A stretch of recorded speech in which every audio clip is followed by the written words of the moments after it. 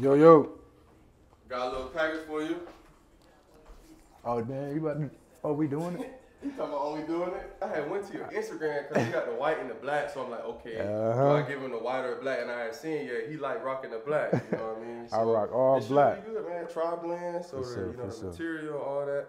And then these are There we OG. go. You see There we me go. modeling right here. These are the OG first ever GSA sweatpants. So I see had to the get you fitted, right, too. bro. I see the fitted. Nice joggers. Word. Appreciate that. Yes, sir. Appreciate that. All right, bro. Let's get to work. Let's get it. Good, bro. So, whether we want to call this the Agent Talk podcast or this is the Pinny way, whatever you want to talk about, man, really just want to have a dialogue, and kind of give something to the people that For sure. they can know who Jason Pinnock really is. So, first and foremost, Jason, if someone asks you, they say, describe Jason Pinnock. Yeah. Who is he? Shit, I'm a confident dude. I come from a strong family. I'm big on family. What you mean? As far as on the field, I'm a trash talker. I like to talk. I like to control my opponent. I like to get them early in the game. I mean, once you get to this level, man, everybody there physically. You know what I'm saying? Then you got to grab them mentally. So that's what I like to do. Especially with the defense we played at Pitt. It's man to man all day. Like I'm gonna be with you all day. Feel me? So I like to get to them early. And I was always a dude in our defense where I just kind of follow people. Like I'm gonna follow you. It's gonna be me and you all day. So. Now you brought up your fam. Give us a little background. You're from Windsor. I see you actually got the tat. I didn't realize that. Yes, You got the sir. tat right on your arm. Growing up in Connecticut, like, what's your family like? Can you describe your mom, your dad? Like, what's the family vibe like? But a huge family dynamic. Mom originally from a small little country outside of Columbus, Georgia, called Buena Vista. Real country. Next neighbor probably a mile away. You know what I'm saying? Dad born in Jamaica, lived there for 6 years, lived in Manchester and Westmoreland, and then moved out to Tallahassee. That's where he grew up. So really come from a southern household, but lived in the north. If that makes sense. Yeah, so You feel me? So, okay. so it's a little different, bro. Everybody, they hear me talk, or even back in Connecticut, they be like, damn, bro, like, but yeah, it's just all my cousins from Jacksonville or Thomasville, Georgia. Right. So, I mean, a lot of my family from the South. My mom a real black Southern woman. Right. Feel me? Okay. So how did you get to Pittsburgh? Why Pittsburgh? Being from Connecticut, like why Pittsburgh for you? See, I was, as a kid, my dad was big on traveling, experiencing, seeing the world, like understanding there's way more different stuff out there than where you living and what you see day to day, feel me? So, I was committed to Boston College for about 7 months. Right before signing day, bigger offers started coming. Never even knew about Pitt, to be honest with you. Never knew about Pitt. Went there, checked it out, bro. It was like a brotherhood. Like I went, they made Narduzzi chose to have me come on the weekend where all the commits came. So like I just seen the brotherhood, and that's really what it ended out to be too. Like all of us, Jalen Twyman, Paris Ford, Cam Bright, everybody who like we went out with, like it was like a family immediately. I ain't really get that nowhere else. Like when I visited, so I fell in love with that, and obviously the experience, like the relationship they had with the Steelers. You walk in, a lot of people don't get it, that we in the same building. Like it's the same building. How is that? You feel me? Like Like you're in college, you're walking in as a freshman. yo, You seeing Joe Hayden, Joe Hayden, like a James Conner, Ben Roethlisberger, Juju Deontay, Smith. Big Ben. What's that experience like to see guys every day that are where you're aspiring to be? What is that like? So, and that's the thing, you see it once you get older too, you see the transition. You know what I'm saying? You come in and it's more just starstruck, bro. You don't want to talk to them, you don't really want to, you feel like you ain't on their level, you can't, but they dudes just like us. They just a little older, they've been there, they've done that, they went through the experience. And with them, a lot of guys, Deontay Johnson, Terrell Edmonds, Ola, all them guys, they cool dudes. Like they gonna talk to you, they gonna give you game. I chill with them guys. They show me around the city, whatever the case may be. They tell you the ins and outs, how to deal with, friends back home when you get money and stuff like that. So it was dope, man. And that's why I took that opportunity, to go to a school like that had that type of relationship with where I'm trying to go. Right. You know, because I got a lot of insight early that other college kids probably didn't get. Correct. Feel me? What would you say to someone that right now they're deciding what school they want to get to, and Pitt is one of them that they're considering? Why should that individual go to Pittsburgh? Just what I just explained, you can't beat it. I mean, there's no other team in the country that has that, and it's that close. You may have them in the same city, you know what I'm saying, but they 20 minutes away. They grown men. It's not like college where you finish up practice. Oh, where you about to go eat at? Like, they grown. They got wife and kids. Like, they going home, you know. So it's different. But to be in the same building, to talk to Tomlin after coming off of your practice and they starting theirs, and you like, yo, Coach T, like, what's a good blitz? Like, what makes a blitzer a great blitzer? How do I show I'm versatile? How do I, man-to-man press? What do you like, to somebody that could potentially draft you, Gotcha. You get that every day. Like Coach T, we talk like, you know him. In the city, you see him, he speak. They human. You build real, genuine relationships. So it's crazy. That's solid. Okay, so outside of Pitt, Jason Pinnock himself, if we're talking, you mentioned your mom, we mentioned your dad, and just the traveling and whatnot. For sure. If your parents had to describe you as a person, how would they describe you? What words would they utilize to describe you? Strong-minded. I was never the kid that was in school like disrespectful, but if it didn't make sense, like, you know what I'm saying? Like, it had to be logical for me as a kid. Like, you couldn't just tell me to do anything. I wasn't one of them naive kids.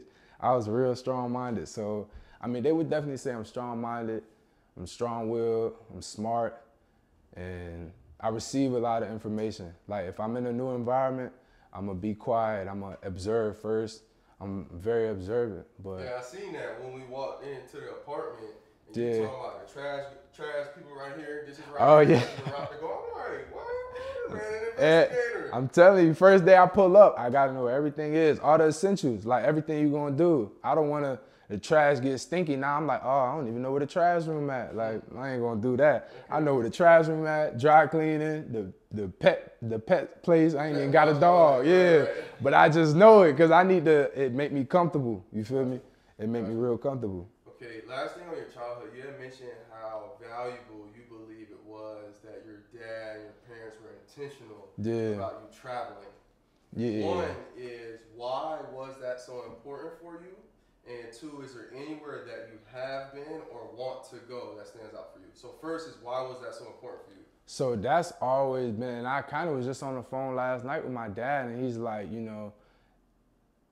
you could spend as much money on jewelry, cars, whatever, you're going to forget about that when you my age, like him speaking, But he's like, them experiences, and my cousin just passed away about 2 weeks ago. We just flew out to Tallahassee. So, it was more joy, celebrating his life because of, their family didn't really have the money or the finances to do those things, but my dad always paid every year for everything because he wanted the experience. It wasn't about the money, So that's something he always stressed to me, bro. It's like, it's gonna be the experiences that you cherish. Not that jewelry you had on while you did it, not them shoes, not the car you drove when you did it. It's about the people you had. It's about just the love shared, everything, you feel me? So, that travel always been big for me, always been big. Where's next? Where do you want to go? If you can go, you can go anywhere. You just got drafted. You got your check. You know what I'm saying? A little money in your pocket. I'm going. If you can go anywhere, where you going? Dubai or Bali, Indonesia. Okay. I'm the top two right now, top two. Okay. I ain't no really like Cali. I don't want to go nowhere in state because, like I said, it's about something completely different. Completely different. That's pretty cool. That was something that my dad, I feel like your dad and my dad would hit it off. Because that was something he was always about. Like, he took us to Europe. He took us to this place, to that place, wherever it could be. Me and Liv, even in the country, we went to Maui, out in Hawaii. And I'm like, this is a part of the country, bro. You know what I'm saying? I'm saying, you see things you like, bro, what? That you only see on TV, on Instagram. Exactly. Why do you think it's so hard for people to realize that the experiences are more valuable than the possessions? Why do you think? I think it's human nature. It's humans are like afraid of the unknown. You know what I'm saying? So as soon as they find themselves comfortable somewhere, they don't want to leave. Yeah, especially if you weren't forced to be in them uncomfortable situations early, you're not gonna want to like. And I see that the more people I meet, and they're like, you know, they get uncomfortable around new circumstances, new environments. And that's why I'm so glad my father pushed that on us early. Right. And that's something I'm instilling in my kids, you know, because it makes me comfortable flying out and living this lifestyle and being able to relax, you know, and still be able to do what I need to do on a day-to-day, you know. Gotcha. But definitely just being afraid of the unknown. That's why people don't really, you know, like to experience those type of things. Gotcha. Okay, yeah, I was just curious, man, and I definitely agree because I told you, like, even coming out here, like, we brought Roman and Lynn. Yeah. You got to just book the ticket. I'm telling you. Go, you know what I'm saying? So, okay, a question moving forward now. So, you're done at Pitt, you've had your career, you're someone, you're in the pre-draft process right now. What is your mindset? You've been out here maybe 2 or 3 weeks. What is the mindset like for you right now, knowing that in less than 4 months, you could potentially be getting a phone call that you've been dreaming about? Like, where is your mental right now? Right now, it's literally, this is something we like stressed at Pittsburgh too, is 3% better. Like, you either get 3% better. Why 3%? Yeah, I heard 1%, but why 3%?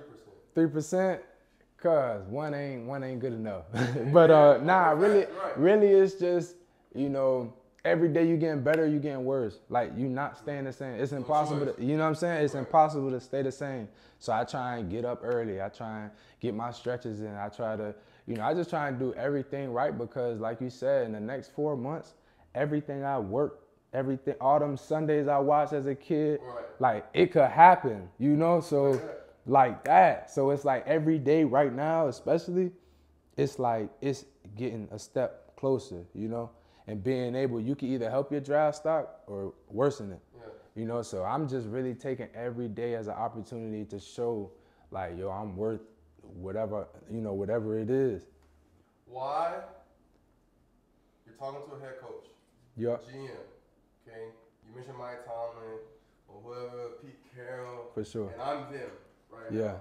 And they ask you, Jason, why should we draft you over all these other corners in the draft? What is the one thing that makes you stand out more than anything else? I'm a ball hog. Like, when they see the ball in the air, they should be able to, like get the offense ready. You know what I'm saying?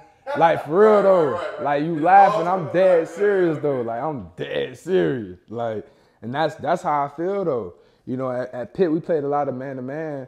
You know, it probably didn't allow me to show the best part of my game, but the best is yet to come. Like, and that's something I'm definitely gonna stress. And I think that's something I put on film anytime I got the opportunity to do it, you know?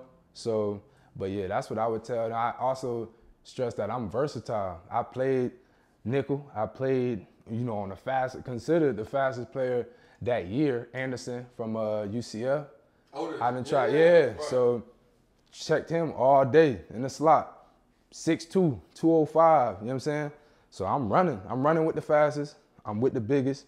I'm jumping with the biggest, and you know what I'm saying? So that's what I do. I'm versatile, lined up an outside linebacker in our Delta packages. I blitzed off the edge, got sacks. I've done it all. Tackles for loss, whatever. You know what I'm saying? I could do whatever they need me to do. You know, jammer on punt return. They ain't even, you know, I'm stopping their feet. You know what I'm saying? So I'll do whatever they need me to do. Last question in regards to ball. One, we wouldn't have signed you if I didn't believe in everything you're saying. Right. However, through this process, if there is one thing that you can work on more than anything else, what is that one thing? One thing I'm focused on is what I put into my body as far as health, because speaking to all these, you know, dudes at the next level and next door is like, your body that's your job. You know what I'm saying? That's what's making you your money. You got to watch what you putting into it as far as eating. I'm a big eater. I'm Jamaican. Yeah. Definitely got to drink that water. You feel me? I'm over here too. I'm good. I'm good money. But nah, it's definitely what you put in your body, what you invest in your body. I mean, it's something about LeBron came out a few years ago. He put over $1 million into his body. You know what I'm saying? They just said he put about the same. The same thing. So that's the transition from like college to high school, you know, in college you eating what's on campus, you doing what you do, you know, but really just trying to make it. yeah, you just trying to make it. But once you start to realize like how much better you feel waking up, how fast your body recover, the faster your body could recover, the more you could work out, the more you could put in, you know. So that was probably the biggest thing I'm focused on is my body, what I'm putting in my body. And I mean, it's going well. I'm about 5% body fat. So like, I leaned up. I leaned up. Yeah, shredded. Yeah, shredded. Okay, so here's a question for you. Excuse me. If you just really want to touch on this a little bit on football, and we want to move to a few other things though. Yeah. If you could go to any team, playing any scheme, is there anywhere in particular that you would long to go to? Or any scheme you prefer? I'm just curious, like what your thoughts are. Do you have any preference? Do you want to stay in the Northeast, or do you just? Oh nah, yeah, I don't want to go to the Northeast, okay. But listen, I'm ready for whoever call. Okay. But nah, no specific style, cause like I said, zone, man, it really don't matter. Like I don't have a preference. Nah. Got you. Okay. Yeah, I was just curious, man. So I really just want to move forward. You know, we talked about ball, we talked about the pre-draft process, all those things. Yeah. Different ins and outs. If you're not yet, Jason's putting out a lot of good content. Okay, follow him on the gram. We'll get the plugs in a little bit. Outside of ball is really what I want to touch on real quick. Okay. Being from Connecticut, those that are watching, because a lot of people that are going to watch this, for sure, they're going to be from the crib. The crib. Is there any location, any memories, any places about your childhood that stand out? Was there any go-to spots, any place you was taking a girl, your friends? What stands out about back home in Connecticut? I think we always just hit the mall. Like it ain't really much to do in Connecticut, you know, but probably Buckland. Buckland, what's that? Buckland Hills Mall. Oh, so that's the mall. West Farms. Like, so that's like the little bit nicer part. So yeah, we go there all the time. But locations, man, shout out Branford Street. Shout out Branford Street, man. Shout out Preston Street. Shout out Maple Ave. Man, all them streets, all my dogs who rode them bikes with me and them hot summer days and riding to the grocery store to CVS, all that, they know, man. We used to be playing in the street, using shirts as out of bounds and bikes as, you know what I'm saying? So yeah, I know you've been there. So man. Blue Ridge. Blue Trail. Blue Trail. Oh, shooting range. Gun range. What's Blue Trail? I know it's the gun range. How did the passion for shooting? Yeah. I think I told you, I ain't never shot a gun before. Really? Oh, I gotta take you. Where did that come from? Like the desire, like this is something that I think, you know, a lot of people are honestly afraid to even hold a gun. Right. And it's all about knowledge though. And that's where the fear come from too. I was fearful too when I first, start shooting. But where it came from, right. My mom, she country. So, that's what they do. Right. My pop, he always shot guns and stuff. I always carried a revolver. But I think the passion just came, but the real gun wizard in our household is my brother, which shout out Trey. Shout out Trey. Okay. Yeah, man. Shout out my brother Trey, man. That's my dog, bro. That's my biggest inspiration. But he the gun wizard. Like, he'll tell you caliber, anything. He'll look at one and be like, oh, dang, that's a single stack. Like, oh, everything, bro. Bro, crazy. Okay. But he started the passion and pushing my whole family to get like their LTC and stuff. So my mother got cleared. She just got hers. And oh, for real? Yeah, so, everything, man, they, cause they real strict with gun laws and stuff. Obviously, like New England and Northeast in general. But yeah, man, just dealing with the process and having fun with them, bro. And once you understand something, like I said, the humans fear the unknown. You just know it's deadly. It's a deadly firearm. You hear stuff, oh, this person went such and such and they shot themselves. Right. And you hear about these freak accidents, but nobody explains the percentages of them things happening. And our best way, what we start, like our intro, like when we explain, gun safety and gun, stuff to other people and to new people like you who never shot one, it's like a car. When you get in your car and you start your car, right, you expect that shit to blow up? No, man, because you trust it. It's mechanics. Right. You know what I'm saying? So once you learn a gun, this is how I load it. This is how, you feel me? Right. You carry it. You carry it on you all day, every day. It's not really, it doesn't affect you. It don't bother you because you know your weapon. You know your car. you know? So that's the biggest way we do it before we even put a gun in somebody's hands. You know what I'm saying? Before we put a gun in their hands, we explain to them, you start your car, you don't sit in there like, oh, please don't blow up, please don't blow up, please don't blow up, and start it. You feel me? So that's good, man. That is a very good analogy because yeah. that's so true. And that's what one of my buddies, he said, you know, more people are killed by bad drivers than people that are doing whatever with a gun. That's just the reality. In a car, you get to a 15-year-old and they boom, boom, boom, you do whatever you want. You going, right. Going. Exactly. I like that concept that you just brought up as well as the fear of the unknown. That's real. Yeah. That's very real. And you kind of just check me because that's true. It's just the only fear is because it's just you don't know. You don't know what you're doing. Right. A question for you, is there anything right now that is in the unknown territory that you are fearful of or that you have any anxiousness about? Nothing off the top of my head because I've always been taught if you don't know something, ask and figure it out. Find out for yourself because again, so you're not fearful and you're more comfortable. Right. The more stuff you know, the more, you know, the wiser you are, the more knowledge you gain from other people. And that's the more comfortable you'll be in any situation, you know? Right. Okay, solid. Last few questions regarding Connecticut. Mm-hmm. The Kennedy Way. Kennedy Way. What does that come from? What is the Kennedy Way? Mm-hmm. What is the brand? Obviously, there are certain things we've touched on trying to expand the Kennedy Way. Yeah. What is it, though? Like, for you, if someone asks you, Jason, what is the Kennedy Way? How are the people of Connecticut? What makes someone that's like grit and grind from Connecticut? What is that like? What would you say? It's coming out the mud, man. Coming out where not a lot of people even know about. You know, I get out and I met my first time being in Connecticut. Right, exactly. Right. You know, so meeting a lot of people from bigger places or bigger states, they're like, they can't even point out Connecticut on the map. You know, so like the Kennedy Way is just our way, you know, of saying like, this is from entrepreneurs, you know, clothing lines, rappers, artists, athletes, whatever the case may be, you know, it's our way of supporting, you know.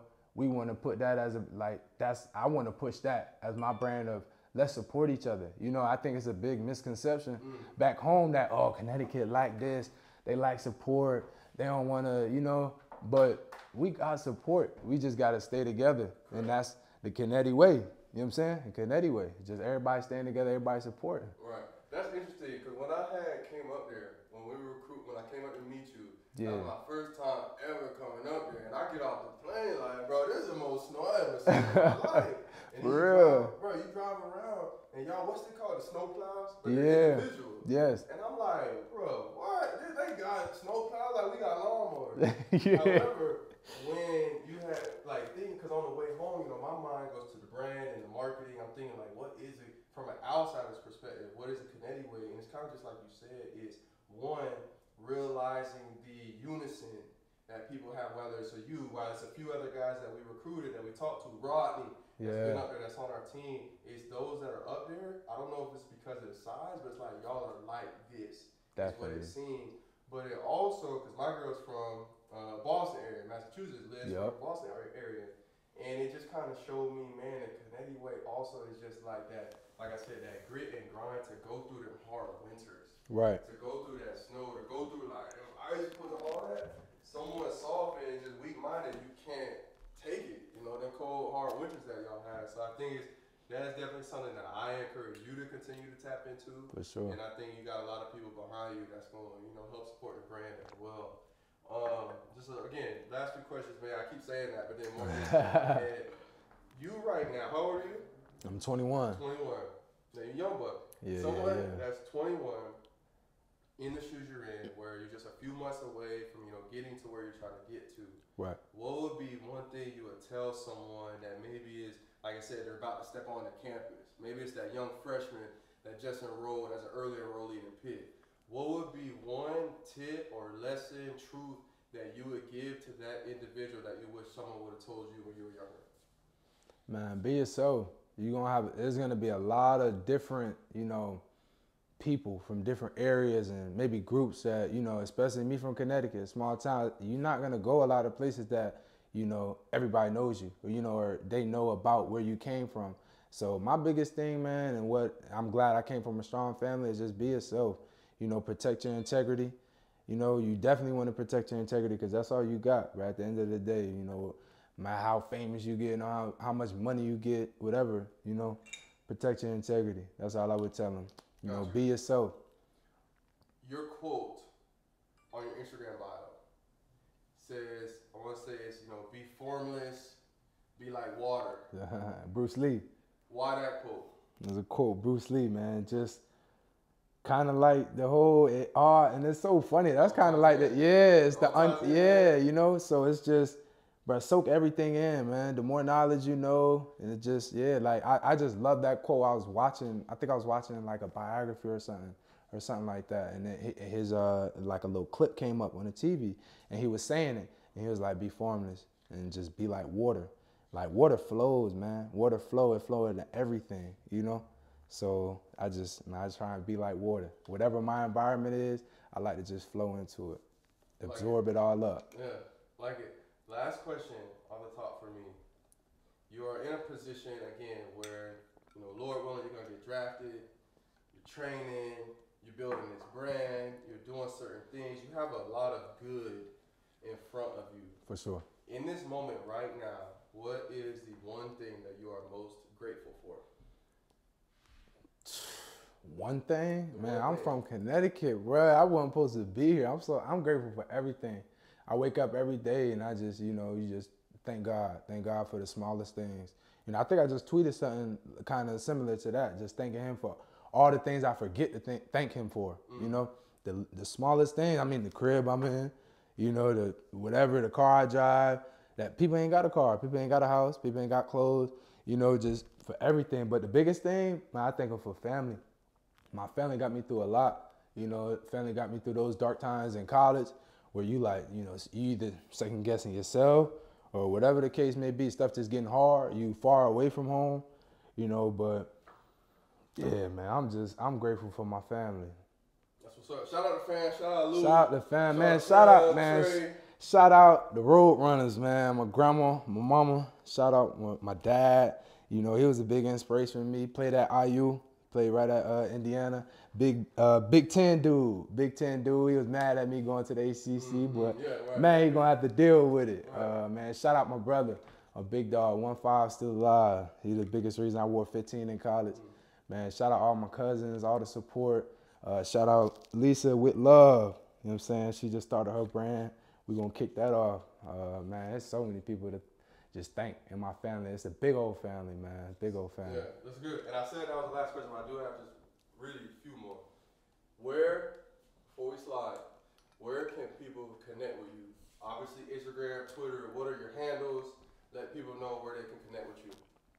So we got Twitter. I should be able to pull it up too. Twitter is just first name _ last name. So Jason _ Pinnock. My Instagram is jpenny, JPINNY 15, jpenny 15. Snapchat, same thing as Instagram, jpenny 15. Yeah, that's it. Last question. If you could leave one last message to the world, if this is your last time that you ever get to record content, you ever get to talk, you get one last statement, however long, however short, that you could give out to the world, that this is from Jason Pinnock. What is that statement that you want to leave the world with? Nothing worth having is going to be easy. Like, I learned that. Like, this whole process, and I know we always shoot the content of the great stuff, you know, it's stuff like this, but it's going to be hard, bro. It's going to be hard times. There's going to be times you might second guess yourself. Maybe times where the circumstances ain't right. It's not falling. You know, you may map something out. There's big people that organize things and they plan stuff out. And when stuff starts falling, you know, it's like, damn, like this shit ain't working out, man. Like, but it's going, like, you gotta fight through it. Like, I would just say, bruh, like, it ain't easy, man. It ain't easy. It ain't easy, but you gotta do it. Damn. And I think in this generation, bro, with all this social media shit, like, they make it, you know, I'm in the Benz, you know what I'm saying? Everything look good, you know? But I came from the same shit everybody else came from who know me back home in Connecticut, bro. But it's just, It was hard. It was hard. It wasn't easy. It was not easy. That's good. So anything else you got for the people that you want to share? Are you good? Man, it's just shout out Connecticut, man. We on the way. We on the way.